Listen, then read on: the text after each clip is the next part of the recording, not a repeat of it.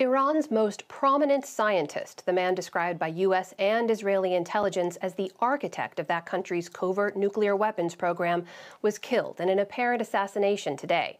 Nick Schifrin reports on who he was and why his death is so significant.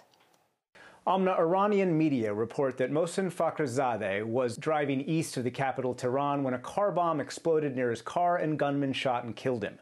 Analysts say he was the J. Robert Oppenheimer of Iran's nuclear program, its lead scientist, coordinator, and manager.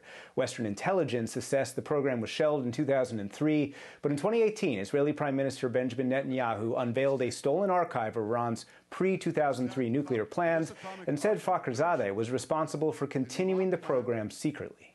A key part of the plan was to form new organizations to continue the work.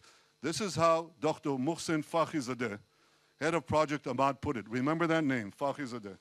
Nobody has taken responsibility for his killing, but today Iranian officials blamed Israel. To discuss this, I'm joined by Norman Roule, who had a 34-year career at CIA, including a station chief in the Middle East, and was the national intelligence manager for Iran until September 2017. Norman Roule, welcome to the NewsHour. What's the significance of his killing, and what's the impact on Iran's nuclear program?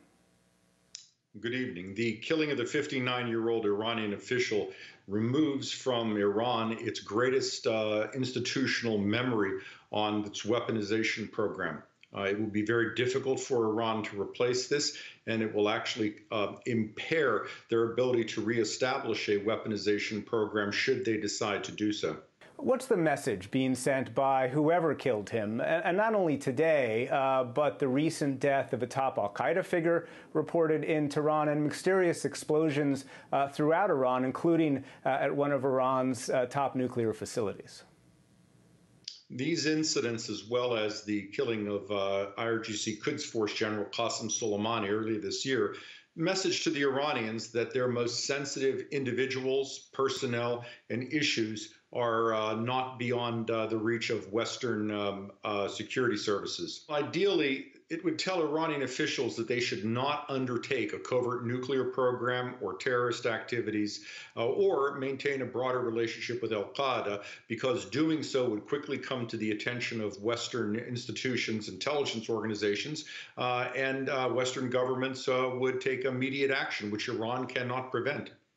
Critics of these kinds of killings have an argument that they don't stop Iran's nuclear program. In fact, they can create an incentive for Iran to pursue a nuclear program, and that assassinations might create short-term successes, but can have long-term negative consequences. What do you think about those criticisms? I think it is questionable as to whether or not his assassination will encourage Iran to undertake a nuclear weaponization program. I think in Tehran right now, anyone they might put in his place is probably wondering at what point he or she would fall under the focus of Western institutions who might undertake a similar assassination.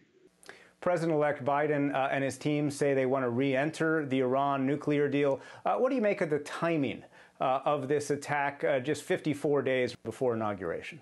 A couple of points. First, an attack of this nature would have taken a lot of time to plan. So this isn't something that would have initiated in the recent few weeks. At the same time, I think it sends a message to the Iranians that regional players will take security into their own hands if they believe the U.S. is unable or unwilling to do so.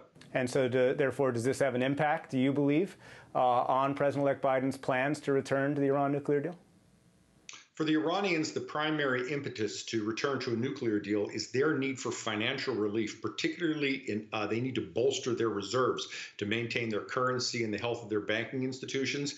I think for the Biden administration, looking at this deal, they're going to have to respect the security concerns of regional actors to a greater extent to avoid other incidents such as this upsetting nuclear negotiations. You mentioned Iran's main goals. Given those goals, how likely is it that Iran responds in a major way? There is certainly going to be a heated discussion with Iran regarding a response. There will be some who thought the response to the death of Qasem Soleimani was insufficient. And then, of course, you've had the reports of explosions, the death of a senior al-Qaeda official, and now this. Iran will need to reestablish deterrence. Iran will need to show national pride has been protected. At the same time, they won't want to undertake an action that risks a conventional war or upsets the prospect of the financial relief that would come from a return to the nuclear deal. So Iran is going to have to decide exactly what they do that walks a very fine line. Norman Roule, thank you very much. My pleasure.